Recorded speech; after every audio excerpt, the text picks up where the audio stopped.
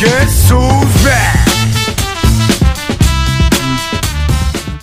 Hi everyone, Dr. Saul here in Beverly Hills. Today we're going to have a little discussion between us about ratio and changing someone's body. I have some examples here. We're going to go over it and I can show you how your proportionality can totally change by having some lipocontouring.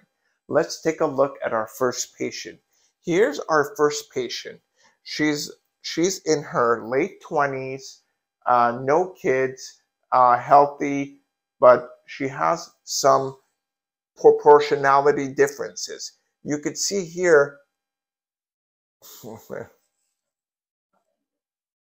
oh, ready? Yeah, I'll edit it. Okay. So on this patient here, you could see how her triangle and how her proportions are. She's wide up top and narrow in her bottom. So you could see she has an inverted triangle. So her proportionality, she's wider up top. As she comes down, she gets narrow. And when she comes to the buttock, she's getting very super narrow. Let's look at her after lipocontouring and BBL. Look at her triangle. She's wider here. And as you go up, her triangle is inverted now. Look at the difference in the body shape just by lipocontouring and redistributing the fat. The fat was taken out here, here. You could see this area up here and here. You could see this was taken out, and reproportioned down to here to give her a fuller, rounder buttock. So this is our first example. This is one of my favorite ones actually that I'm sharing with you, is because it changed the whole dynamics of her body. Let's look at the next one.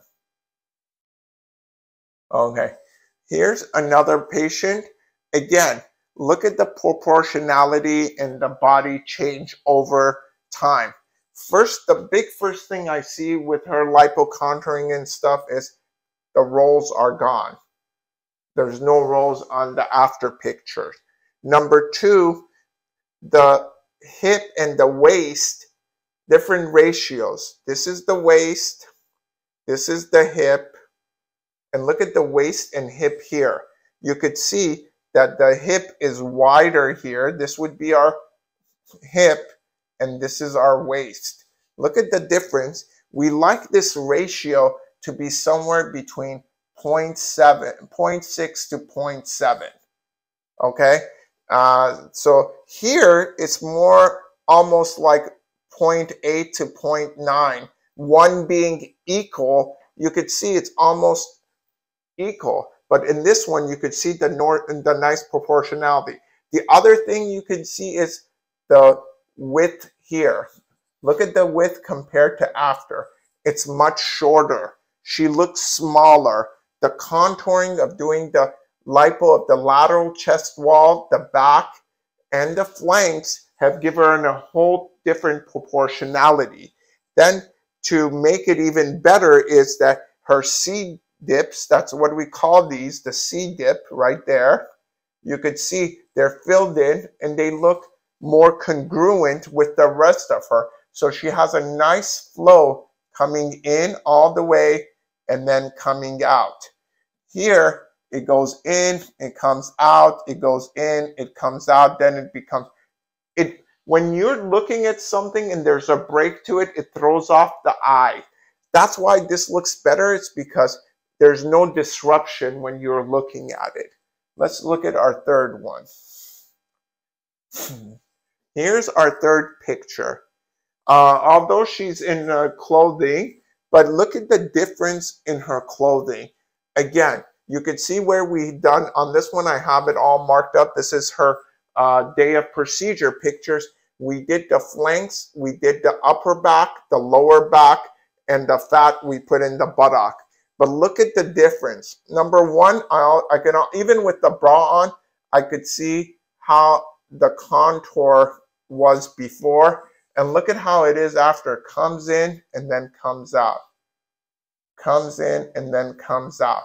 The contour, that's what our eyes like to see, smooth curvy lines, not breaks in, out, wavy lines. Number 2, I know you have to take my word for it, but you can see in her dress, her rolls are gone. Number 3, her waist. Look at all this is gone.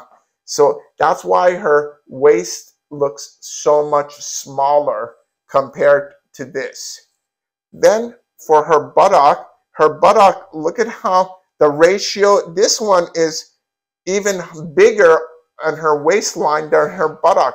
Right now, this would be more than 1. This would be 1.1 to 1 ratio because the waist is longer than the hips. Here, you could see we've achieved, again, a 0.6 to 0.7 ratio because she's much smaller at the waist than the hips.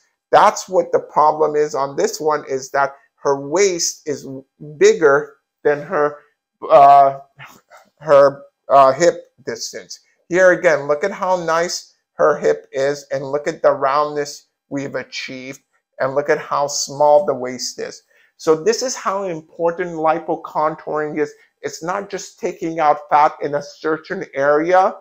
So when you go to your doctor, I get patients that come and say, oh, I just want the rolls gone. Well, that's not going to work well because the body is a unit and you want the smoothness throughout.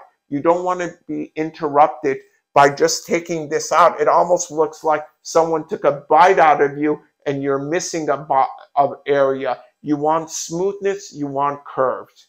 Thank you for listening.